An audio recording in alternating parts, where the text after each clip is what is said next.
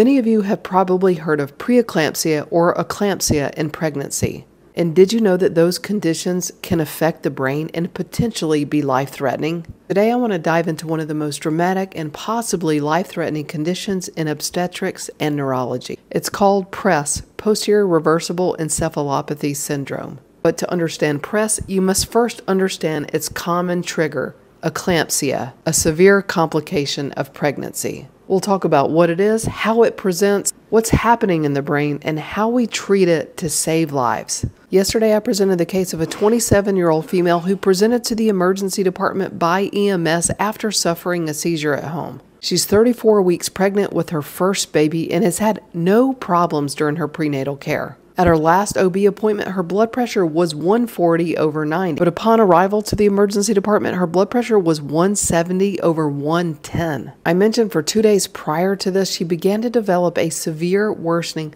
posterior occipital headache, as well as progressive blurry vision. Now, many of you guessed the answer of HELLP syndrome, HELLP, another life-threatening condition in pregnancy associated with preeclampsia. HELLP is characterized by hemolysis, low platelets, and elevated liver enzymes. And those are the hallmarks of that condition, and I mentioned that in our patient, her CBC and liver enzymes, as well as her coagulation studies, were all normal. So these laboratory studies point away from HELLP being the diagnosis. What exactly is preeclampsia and eclampsia? It's a hypertensive disorder of pregnancy when your blood pressure gets too high. Eclampsia is a progression of preeclampsia when the patient develops seizures. A medical emergency, and we need to treat it immediately to save the mother and the baby. It's rare but deadly and occurs in 1 in every 2,000 to 3,000 pregnancies. Preeclampsia starts with high blood pressure, 140/90 or higher,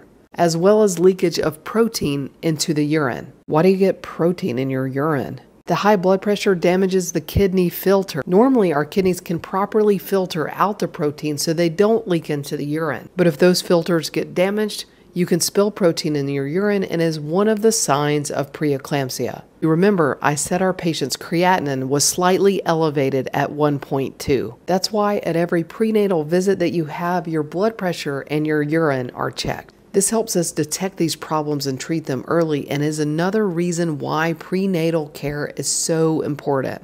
If a woman with preeclampsia develops seizures, she has then progressed to eclampsia. And if seizures begin, the risk to the mother's brain and body skyrockets. Now enter PRES, Posterior Reversible Encephalopathy Syndrome. It's a neurological condition triggered by eclampsia. The brain begins to swell due to leaking blood vessels, and it particularly happens in the occipital lobes and the parietal lobes of the brain. And that's the part of the brain that controls your vision. The name actually says it all. Posterior, meaning the back part of your brain. Reversible, meaning if we catch it early, it can be completely reversed.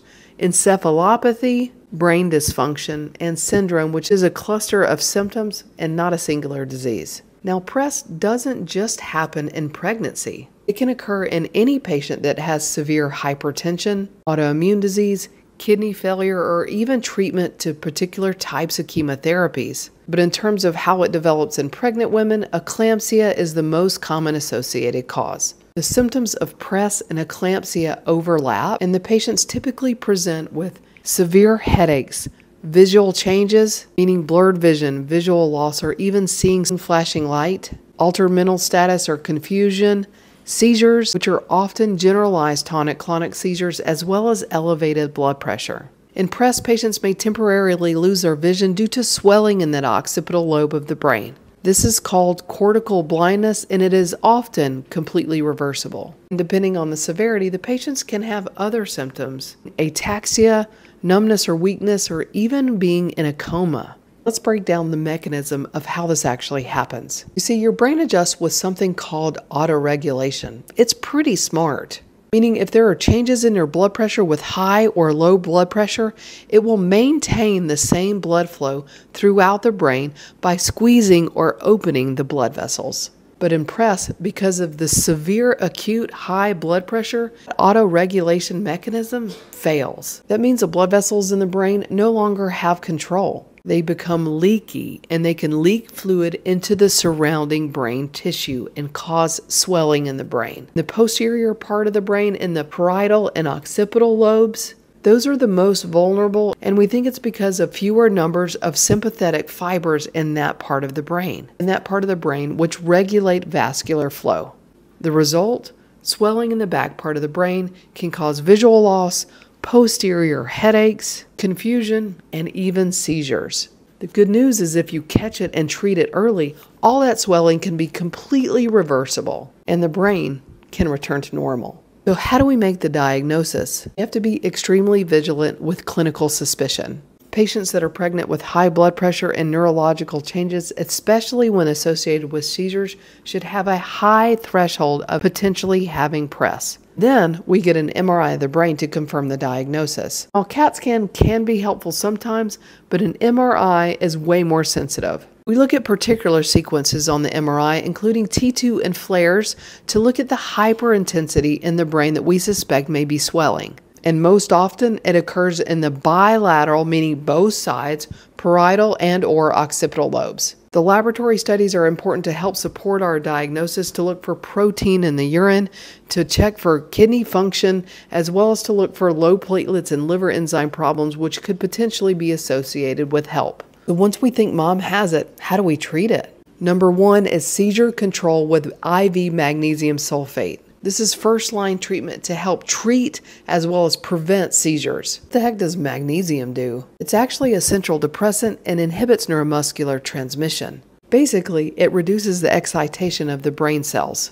If seizures persist despite magnesium, benzodiazepines are often used as well. Second is blood pressure control. You probably guessed that already. Labetalol, hydralazine, and nifedipine are all medications that we may use to help lower the blood pressure. And you don't want to reduce the blood pressure too fast because rapid drops can reduce cerebral perfusion. And the third and the most crucial part of the treatment is delivery of the baby. You take the baby? You see, the placenta is the root cause of the problem in eclampsia and preeclampsia. Once the placenta is removed, the blood pressure and brain function usually improve quickly. The early recognition and treatment, most patients go on to make a complete neurological recovery, and our patient did the same. Even better news is that the baby was also delivered healthy.